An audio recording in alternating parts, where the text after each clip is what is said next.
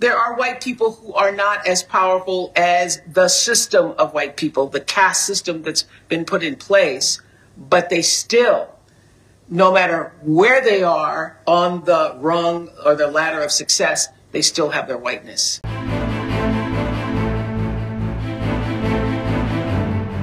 I love to be told how how racist the system is by a billionaire black media mogul. Did she just sleep through the 8 years when Barack Obama was president? I'll be talking through some of the biggest issues that are pulling us apart at a time when I believe we all need to be coming together. You still have your whiteness. That's what the term white privilege is. It means that whiteness still gives you an advantage no matter what.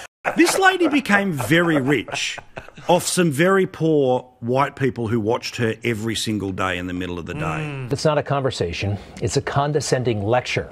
Their bottom line, racism is everywhere, and white people perpetrate it and now must atone. If you are not careful, your children will live their whole life white. And at 26, 27, they'll end up being a part of the problem because you just let them and allowed them to live a completely white, sheltered, and cultureless life. I know people have talked to you about whether or not you want to run. Would you ever? Probably not.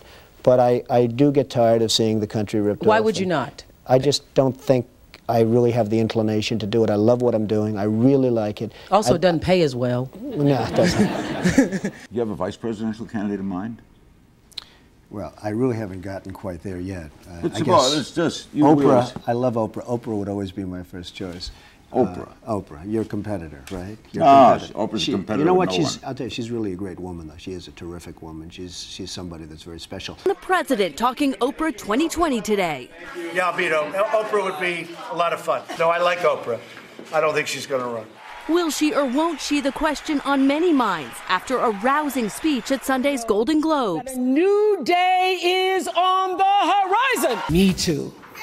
3 days after Oprah publicly supported victims of sexual assault in the wake of numerous allegations against Harvey Weinstein, singer Seal Instagrammed this meme. Showing Winfrey kissing the disgraced mogul, it reads, "When you have been part of the problem for decades, but suddenly they all think you are the solution." I think this is a watershed moment. And if we make this just about Harvey Weinstein, then we will have lost this moment. In order to keep my job, in order to keep my position, in order to keep moving forward, I've got to smile, I've got to look the other way, I got to pretend he didn't say that, I got to pretend he didn't touch me. I think those days are about to be over.